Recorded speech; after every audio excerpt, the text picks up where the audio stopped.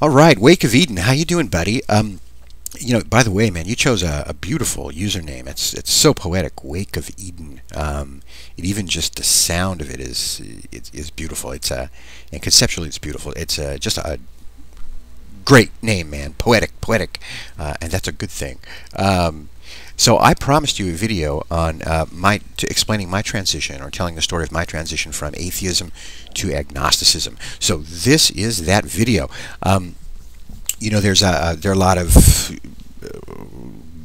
grade-dated definitions of atheism and agnosticism, and some people maintain that they're the same, and some people don't.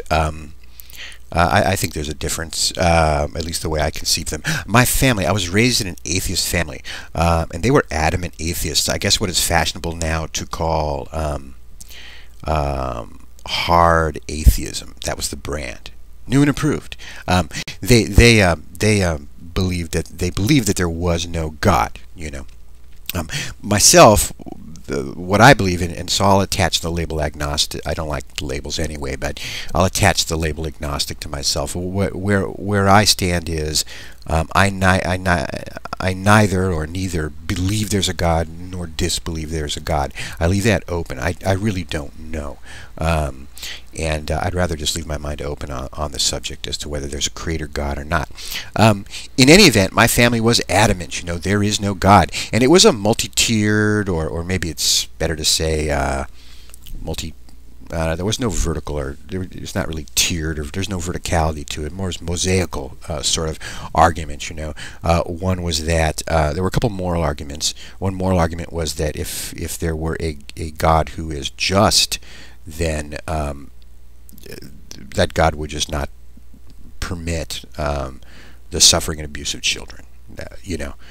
So if there is a God, God is unjust, and it's invalid to say that God is just. And they didn't go beyond, they didn't come up with mystical reasons to explain that. It was just, no, we reject this. The other was that the universe is so awesomely huge, that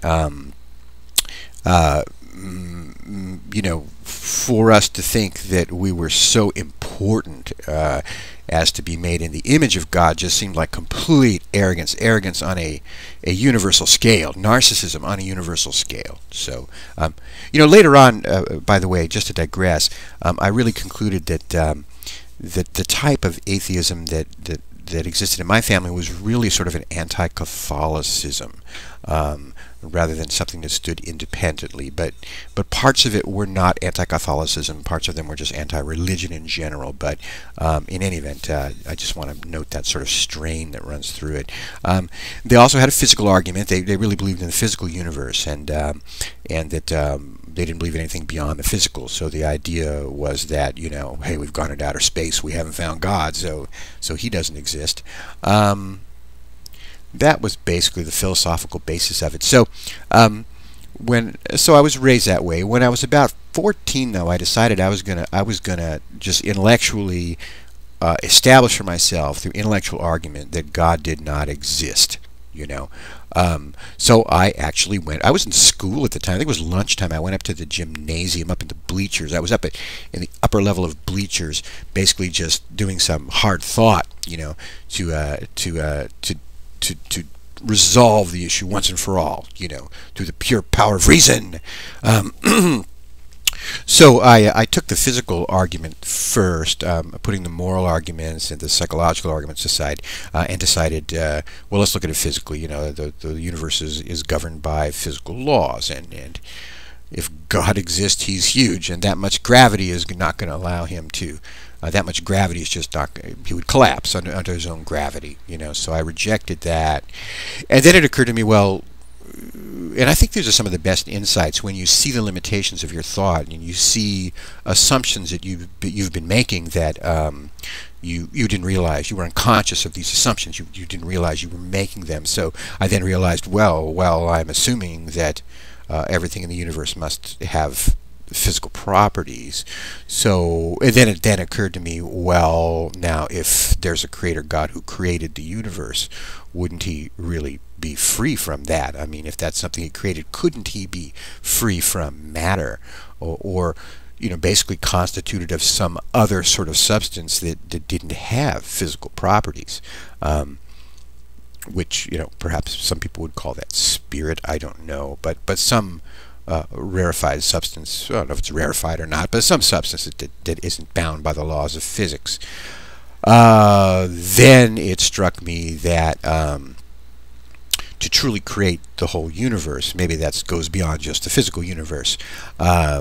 What if one of the created things was, what if that was the very logic and the very reason that I'm using to analyze this? In other words, what if a creator God exists and created reason and created logic? It's a very disturbing thought, and in fact it still disturbs me today. But I couldn't deny it as a thought, the validity of it as a thought, and as a question. It's a perfectly valid question. What if reason and logic are created? What if they're not underlying? What if all of mathematics is just? What if all of this is just a habit of the universe? What if it's a temporary state of affairs, and there's a creator God who decides to change it? So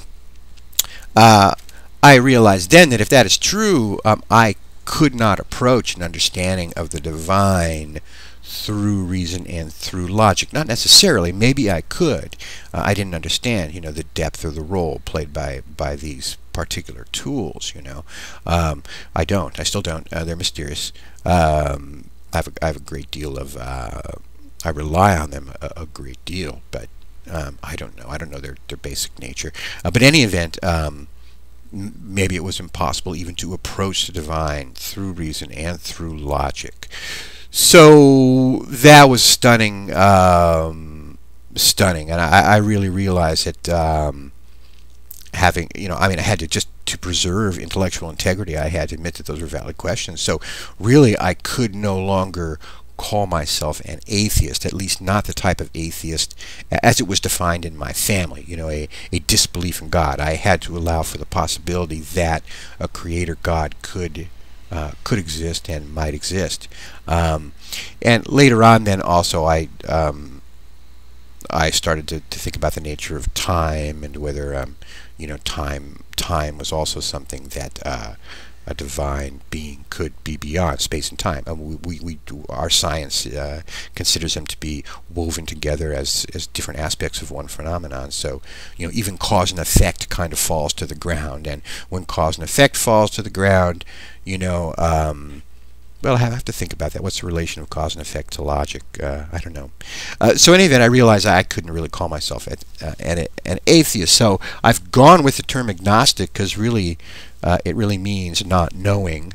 So I don't know. I really don't know whether there's a creator God or not. And I don't know whether we can know. I don't even know that. I mean, whether we can even know, because that gets into questions of what is knowledge.